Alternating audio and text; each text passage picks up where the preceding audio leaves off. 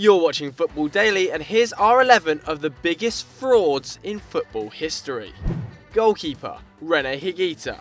Flamboyant Colombian goalkeeper Higuita was nicknamed El Loco, the Madman, for his entertaining and sometimes ridiculous style. A regular penalty taker and free kick taker who scored 3 goals in 68 caps, Higuita knocked his own side out of the World Cup in 1990 when a cheeky dribble to the halfway line against Cameroon saw Roger Milla steal the ball and score. But Higuita's greatest moment is built on a lie. Playing against England in 1995, Higuita saw a loose cross from Jamie Redknapp float towards him and launched himself into the air, bringing his feet out behind his head to clear the ball spectacularly. The scorpion kick was subsequently born, and the madman's fame was assured. However, England had actually been flagged offside earlier in the move, and Higuita attempted the kick knowing that even if he screwed up and conceded, the goal would not stand. It wasn't El Loco being loco, he was just showing off. Defender, Sir Alf Ramsey. The manager who won England the World Cup, Alf Ramsey had a remarkable coaching career. His first job was at Ipswich, taking them from the 3rd tier to the top flight in just 6 years. After promotion to the 1st division, Ipswich would tip for relegation, but remarkably, they won the league in their debut season and the FA came calling. But Ramsey had a dirty secret. Though he had been conscripted into the army at the beginning of World War II, he spent the war on defence duty in Britain. And in 1943, he was given the chance to turn professional with Southampton. Fearing that he was too old to get a contract, Ramsey claimed that he had been born in 1922 and not 1920, and went on to play as a right back with Saints and Tottenham, where he won the league. It was only in 1967, when he was knighted, that Ramsey finally came clean as a fraud. Defender, Chancellor Mbemba. Newcastle's Chancellor Mbemba came to England in 2015 as a £10 million signing from Anderlecht. A title winner in Belgium, Mbemba's arrival in the Premier League saw enormous press attention. Not because of the defender's footballing qualities, but because he has 4 different birthdays. The Congolese was registered with 2 clubs in his homeland as being born in 1988, whilst his national federation had him down as a 1991 birth. Mbemba's official birthday is the 8th of August 1994, but the player himself has repeatedly claimed that he was born in 1990, meaning that he is anywhere between the ages of 22 and 28. So between 2007 and 2012, Mbemba managed to earn a move to Europe and grow from an imposing 19-year-old into an even more imposing 18-year-old. Either a promising youngster or a soon-to-be veteran, he's football's real-life Benjamin Button. Defender, Fabio.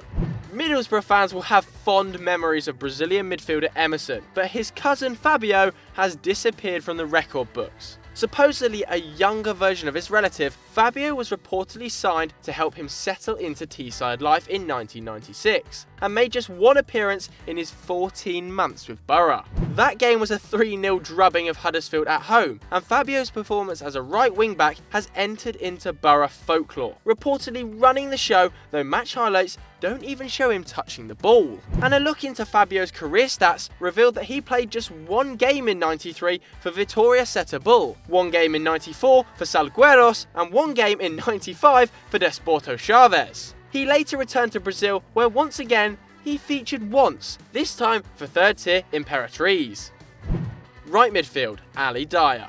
Everyone knows the story of Senegalese footballer Ali Dyer, who tricked Graham Souness into signing him for Southampton by pretending to be George Weah's cousin. His first and only game for Saints is one of modern football's greatest jokes, as Dyer ran around, in the words of Matt Letitia, like Bambi on ice. After that debacle, Dyer disappeared until 2015, when one journalist tracked him down in London. He had given up on football, earned his master's degree in the USA, and spent several years working in Qatar before returning to the UK with a job in the financial sector. Dyer still claims that he played for PSG as a youth, and his family even confirm that George Weah is a close friend. Though until we see the 2 of them together, we're going to remain very sceptical. Central midfield, Fabio Nsereko. Ugandan-born German midfielder Fabio Nsereko had brief periods with West Ham and Fiorentina, before loans and bad decisions took him to the heady heights of the Lithuanian league. Nsereko struggled so much at the Hammers that he joined in January 2009 and left 6 months later at a £7 million loss. Realising that maybe he wasn't that great at football, Nsereko turned his hand to crime. In 2012, the German was on holiday in Thailand, and like any gap year dickhead, managed to blow through €25,000 in just a couple of weeks. Unwilling to cut his trip short, Nsereko rang his family, telling them that he had been kidnapped and asking for a €3,000 ransom so he could continue to party. The fraudster was arrested and spent the rest of the holiday in a Thai prison. Central midfield.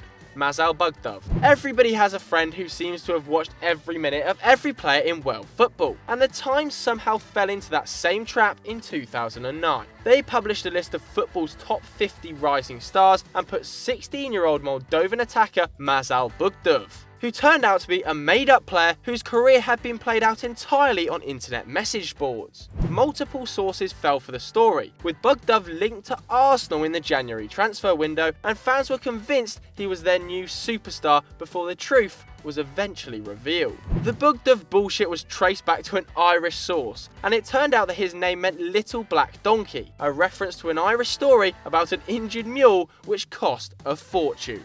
Satirical. Left midfield, Abalimba.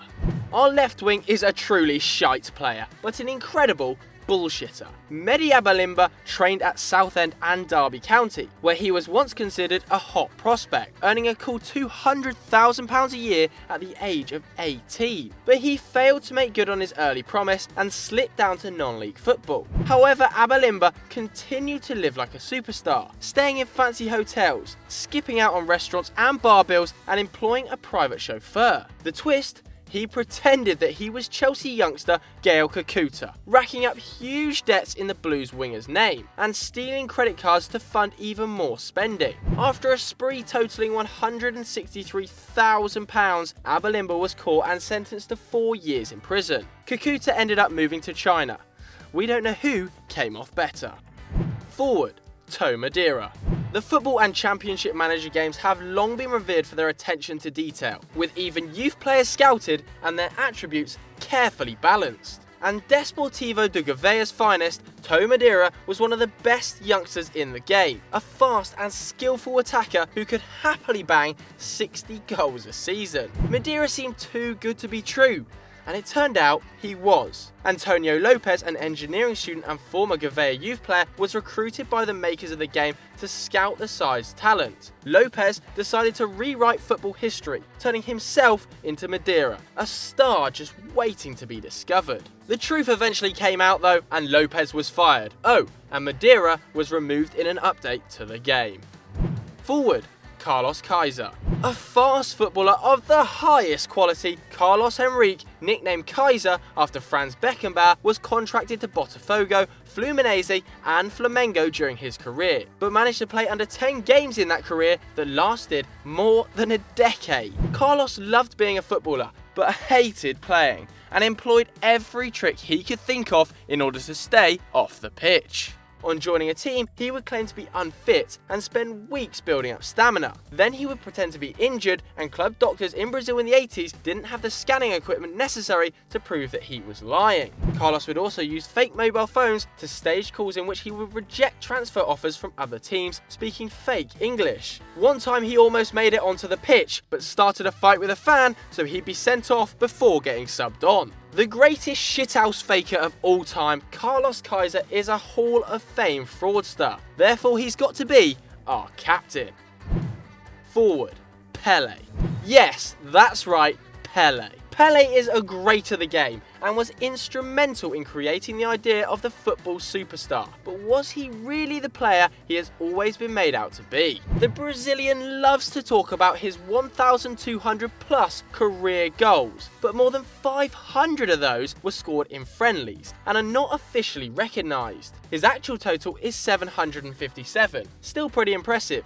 but even that might be misleading. Before 1971, Santos played in the Campeonato Paulista, a regional tournament, as the Brazilian National League didn't exist yet. 469 of Pele's strikes came against weak opposition in this local competition, and when he played in the genuine top flight, he managed just 34 goals in 84 matches, a strike rate of 0.4 a game. Compare that to Olivier Giroud's record at Arsenal of 0.44 goals a game, and you wonder whether Pele should even be mentioned alongside the likes of Lionel Messi and Johan Cruyff. So there we have it, but what do you guys at home think? Let us know in the comments below, and if you enjoyed this video, why don't you click here for loads more great content and down there to subscribe, and as always guys, we'll catch you later.